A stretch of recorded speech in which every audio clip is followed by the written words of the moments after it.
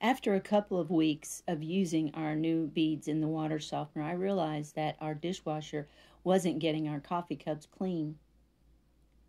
It turns out 4 parts per million of chlorine is a lot, and that was also going into our septic. These 8% cross-linked resin beads have been destroyed by the chlorine in our municipal water after 4 years of use. Most manufacturers recommend rebedding water softeners every 7 to 10 years. To remove the beads and clean out the tank, you can also lay the softener on its backside. Remove the resin tank from the brine tank and dump out the beads onto a towel. Chlorine is the primary cause of resin bead degradation because it breaks up the glue that holds them together. The chlorine level in our water is 4 parts per million. So I'm rebedding the tank with 10% cross-linked cation resin beads, along with a gravel bed to protect the bottom distributor basket. Adding a reverse osmosis system on the water supply line will also remove the chlorine before entering the softener. Water companies provide a water quality data table on their websites, so it's a good idea to review that information before installing your water softening system. Morton's M20 water softener operates well for our 2-person household.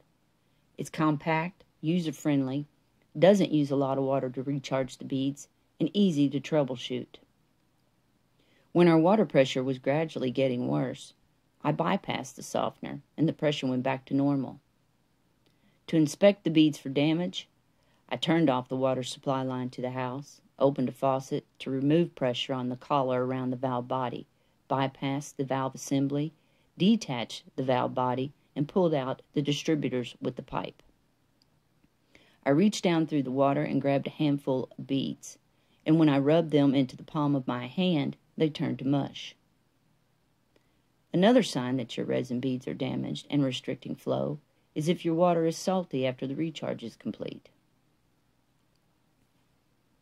Before reassembling the valve body and bypass assembly, I inspected the hoses and cleaned the venturi parts with soapy water. I greased the O-rings on the bypass assembly and made sure the turbine was properly seated inside the flow valve. Since it was 8 p.m. and we wouldn't be using much more water, I went ahead and recharged the system. This diagram explains how the system functions and recharges the beads for ionic exchange. Thanks for watching.